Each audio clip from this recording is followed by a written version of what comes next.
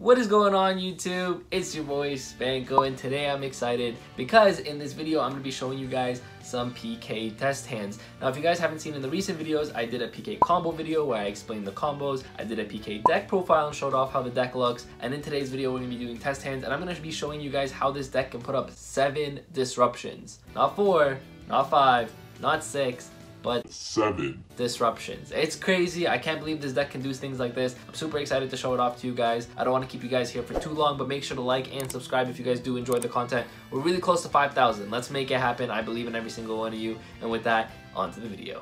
So here we're going to start things off, and I just really wanted to show you guys how crazy this deck can be. Of course, here we opened a pretty cracked hand, I'm not going to lie to you. We have the Torn Scales, we have multiple extenders here, and we have a gloves that we can pitch off of the Torn Scales, so we're in such a good position here. But I just want to show you like what this deck and how many like disruptions this deck can put up. So I'm just going to let this play out, I'm just going to talk. Here we see that our opponent has no disruptions, which is the best part, because this is really what I wanted to show you guys, what the deck can do and how it can combo. But when I was playing this deck, because I'm not a big combo player, I like to play more mid-range decks, but when I was playing this deck, I was like, bro, this deck is so fun. Just the amount of things it has access to is insane. Like, you guys are going to see, like, look how many monsters I'm putting up on board. With the Levy, now we have the IP here, and then this is going to search a Fogblade. We're having double Fogblade set here, which is insane. We're also going to have an Averte and an IP, so this is crazy, because what makes this board insane is the fact that you have 1 disruption with the DPE, that's a pop. You have 2 more disruptions with IP Masquerena, because most of the time what I like to do is I like to make Apollo. Apollo has 2 negates, so there's 3 disruptions right there. And in this case, we had double Fogblade. So we're putting up 5 disruptions. Literally 5 disruptions. Just like that. Now, I'm going to be honest with you, we don't have any monster protection at this point. So, this is where you guys might be looking at it and like laugh, because a simple Raigeki, funny enough, breaks this board. Now, I will say though, because of the IP into Apollo, Apollo is safe, which is nice, and DPE was destroyed by card effect, so DPE will still get its effect off to come back. And here, look, it's just too much, right? So at this point, he's just going to scoop it up. Of course, he's playing Blue Eyes. It bricks, right? The King of D, I don't think you want to be playing this actually in Blue Eyes anyways, but I just wanted to show you guys what kind of board this deck can put up. Now, another thing that I will mention, and you guys will probably see this in the next combo, is DPE actually protects Apollo in multiple ways. Again, I'm going to explain it more later, but just the fact that you can put up 5 disruptions just like that, plus our graveyard at this point, which I can't show you, but the graveyard at this point is loaded for next turn. So that's insane to me, the fact that you can full combo and still have resources for future turns. That's kind of crazy. Plus, I still have another extender here. So anything I draw into, really, I just win. So here we have another replay that I wanted to show you guys, and this hand doesn't look as great. Of course, you still have an extender, you still have a starter, and that's all this deck needs. If you start off with an extender and a starter, you're going off, okay? So I just want to show you what this deck can do. So like, literally Tour Guide, just you're going to do standard VA combos here just to get level 3s out on the board. You know, it's literally level 3, rank 3 turbo, this deck. So here you guys are going to see, I'm just going to go Silent Boots, search a Fogblade. Honestly though, at this point, I should have maybe searched a... not a Bardiche, a Brigadine to get an extra summon, but that's fine, because here we're still ending on a very similar board as the last one, where we ended on the Verte, the IP, and the DPE. Of course, we didn't end on the Rusty, but that's fine because we already opened a Knight's Wing, and then we also searched the Fogblade, so this is fine. But look at this board. So at this point, you have, once you set these cards, like this is your end board. Your end board is Imperm Disruption, you have a Fogblade Disruption, you have an IP into an Apollo, so that's 2 more disruptions, so that's 4 at that point. You could also go technically IP into Unicorn, which is another disruption if you had like, if you wanted to do it that way, but IP if you go into Apollo, that's 2 disruptions. So far we're at 4, and we have DPE. We're putting up 5 disruptions with this board, okay? So you guys are gonna see here, he's not gonna be able to play this through, because you just have too much going on for you at this point. So here I'm just gonna IP real quick before he gets any monsters on the field, so that I have my Apollo negates live.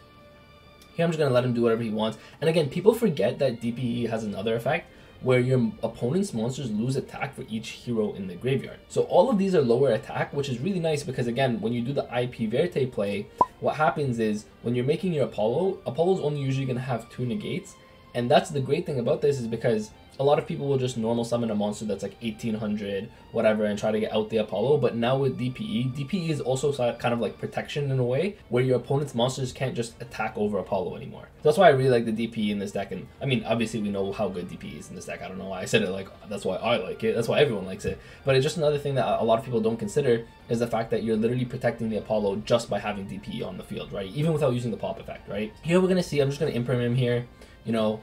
Like, at this point, he can't really do anything. I'm going to DPE, pop the Gear Gigant so he can't search. Okay, DPE is obviously going to activate to give itself back. Here I'm going to negate the monster effect, the special summon. And like, at this point, you think, or he thinks at least, he's going to go battle into Ruin Force. Now, Ruin Force has a really cool effect that I actually didn't read, and this is my misplay that I'm going to show you guys here, is during the, you guys can't see also, I should say, you guys can't see because of my face cam, but during the battle phase, when your opponent activates a card, Ruin Force can activate where you pay half your life point and negate it. So it's kind of like a Solemn Judgment, but I didn't realize that. So what I should have done is, before he went into battle phase, I should have Fog Bladed. So here I had to do things a little bit differently. I had to go Phantom Knight's Wing to bait out the negate, and then once I baited out the negate, then I could use the Fog Blade. So this is kind of me misplaying, but me also fixing up the misplay, if that makes sense, right? So yeah, don't do what I did. Read your opponent's cards first, because if you do that, or if I did that at least, I would just Fog Blade in the main phase, and he would never be able to negate anyways. So I kind of had to waste a card there. DPE comes back here. Now, at this point, I think when I was doing the replays, I had forgotten to use the Celestial. Celestial, of course, would have gotten you a draw 2, but that's perfectly fine. He already used half his life points with the Ruin Force. So all I have to do here is, I didn't know what his back row were. Of course, here we can see his Judgment, but it's perfectly fine. He's going to Judgment here, and then now it just makes him really susceptible to losing to something just like popping a DPE. And then I'm just going to go from there, right? I'm going to pop the Fog Blade, pop the monster, then I'm going to negate his effect, and he's only at 2,000 life points because of the Judgment and stuff, so now I just attack for game. So I just wanted to show you guys that this deck is so, even though it's a combo deck, it's not one of, so I just wanted to show you guys that even though this is a combo deck, it is one of those decks that actually resources really well and a lot better than other combo decks. That's why I really like this deck, and I wanted to show you, even through my misplay, you can make some crazy boards. Again, we put up 5 disruptions on our first turn. That's insane to me. Okay, for our last test hand slash combo here, I really want to show you guys how good this deck is, because you're really going off of just one card. The one tour guide. You guys can see the rest of the hand is not going to do anything for us. Fusion Destiny isn't bad. Don't get me wrong. Opening it is not horrible, but I'm going to show you guys how you can do a full combo with just one tour guide without even using the Fusion Destiny, and you guys are going to see where it's going to go. Literally 7 disruptions. We're putting up 7 disruptions in this combo, okay? So I'm just going to let this play out. You guys are going to see here, just the tour guide alone, being able to make Cherubini, summoning the Graph, or not summoning the Graph, summoning the Seer with the Graph effect, sending the, not the Cloak, the Cloak. We're sending the Cloak with the Cherubini, because Cherubini can send any level 3, right? Cloak is going to search our boots, and now this is what's important, is because we have no extenders in our hand originally, so we actually need to search the extender. So how we're going to do that is, obviously, we're going to search the boots, we're going to make the Bardiche. Now, we have to make the Bardiche, of course, so that we can summon the boots. Also, with Seer, we're going to be summoning Cherubini back, because we don't want, you know, our Graph or our Seer to die here. So we are going to be summoning the Cherubini back. And you guys are going to see here how just one card gets you to 7 disruptions. Really, it doesn't get you to 7 disruptions though. I'll be honest with you, I don't want to clickbait you guys. It really doesn't get you technically to 7 disruptions. It's because we opened other disruptions in our hand that we get to 7. But technically, we're putting up 7 disruptions, okay? This by itself technically puts up 4. So Tour Guide by itself is going to put up 4 disruptions, and then the other 3 was just in our hand already. But here we actually have to go to the Brigandine, because we need an extra extender on top of the Silent Boots. So here you guys are going to see Silent Boots, Brigandine. We're going to go IP like standard. We're going to go Silent Boots effect, and we're going to dump, or we're going to add the Fog Blade, I should say. Torrent Scales is going to come back here now. This is what's interesting. So Torrent Scales, actually, because we have the Fusion Destiny already in hand, we could potentially just go and straight up activate Fusion Destiny and then just end our turn with the DPE.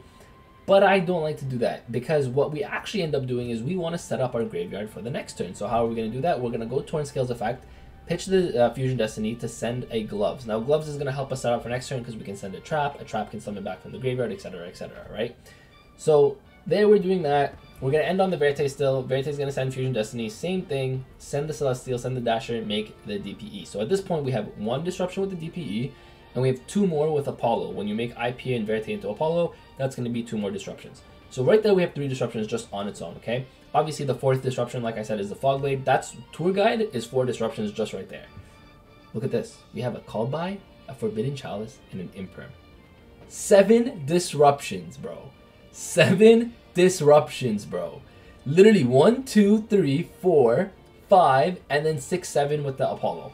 That's insane to me. Now, I'm not gonna lie, okay? I'll just, you guys can meme me all you want. Yes, okay, we get it. This loses to Nibiru. The combo loses to Nibiru. If you guys are gonna comment down below and say, haha, Nibiru sucks. Whatever, I get it, okay? First of all, we open Fusion Destiny anyway, so even if we did get Nibiru, I would just go Fusion Destiny, end on the DP anyways. But I just want to say that, like, this guy also happened to go second and happened to open Feather Duster and Twin Twister. Kind of sucks, I won't lie. It was very unlucky. But in any other game state and in any other situation, your opponent opening the Harpies, a one of Harpies, or the Twin Twister and wanting to go second is not that, like, likely. You know, not a lot of people are maining Twin Twister. Not a lot of people are maining Harpies Feather Duster. Maybe the decks that want to go second, but generally not really. So here we're going to go into Apollo, and this is, again, like, I'm just going to count it for you guys again. 1, 2, 3, 4, 5, 6, 7. Literally 7 disruptions. Now, okay, we lost 4 of them because of Harpies Feather Duster. Sure, you know what? You guys can meme me all you want, but I just wanted to show you guys the potential and how strong this deck really is. So here he's going to boost up. I'm just going to go DPE effect. Perfectly fine. Doesn't really matter what he does from here because even though he's at 8k still, he literally scoops because even if with the Judgment, right, the DP is going to come back and I'm literally just going to be able to attack. And I don't even know what I'm going to draw into at this point. The top deck would be Kage Mucha Knight, which I guess normal summoning it wouldn't really do much. But we have Rusty to send on our turn again, and we're going to set up a full another board. So this is literally just OTK on its own, and I wanted to show you guys how powerful just one tour guide can be. But, like, okay, don't meme me with the Harpies Feather Duster. It won't happen too often, I promise. But that's crazy. 7 disruptions with 1 card, that's kind of nasty. So that is it for today's video. I hope you guys did enjoy. I understand that when you guys watch some of these combos, you guys might be like, yo, but you just got blown out by a Harpies Feather Duster, or this loses to Nibiru. Like, I get it. I know those are real things, and I know those are real cards, but I wanted to show you the potential that this deck has and how far it can go, right? And it's pretty crazy that it can even go this far. But thank you guys all for watching. I really do hope you guys enjoyed.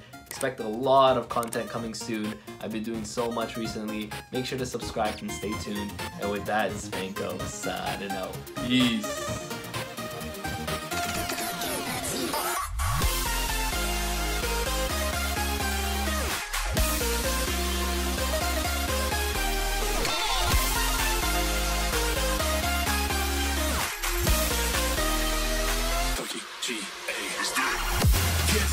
Get up, we want you to get on your feet.